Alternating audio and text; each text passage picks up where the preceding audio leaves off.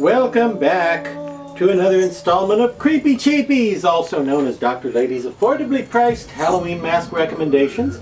I'm 16th century French mathematician and philosopher Rene Descartes, and tonight's mask comes to us from the folks at Zagone, that's Z-A-G-O-N-E, formerly Be Something Studios, and it's a little model called Glued and Screwed.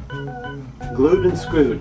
But you don't usually spell out the word and. It's sometimes, you know, the and symbol, the ampersand symbol, and sometimes it's apostrophe N apostrophe, glued and screwed. Anyway, you get it, he's a Frankenstein character, and he is glued and screwed together. And, well, this is a strange mask. It's a very fun one. I think it would be fun to wear at your haunted house or your Halloween party, or just, I don't know, at the local old people's home, maybe, just to get attention. But obviously he is glued and screwed, and that's what's holding him together. He kind of has the sensibilities of an old 1970s type Frankenstein mask, particularly with his kind of garish green coloring and his strangely placed scars and cuts, and you know, the fact that the cuts all seem to have blood right in them. And, well, at the same time, he embodies a more recent style of sculpture and monster design, I think, because he's very detailed and has kind of a logic to him, despite the cartoony nature of his overall appearance. But I recommend old Glued and Screwed Frankenstein.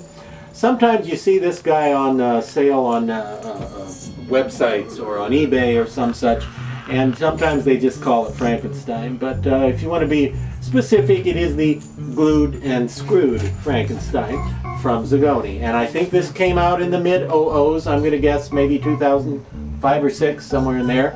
Another fine sculpture by Bill Eastrom, whose name is spelled, how do you spell Eastrom? Glued and Screwed Frankenstein, how do you spell that? Y-S-T-R-O-M.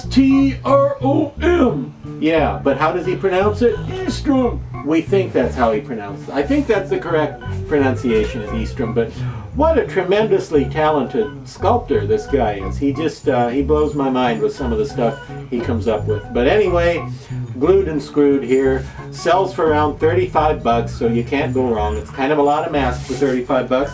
Now you see, as you can see, I've got it on a styrofoam wig head, which has carefully been painted flat black.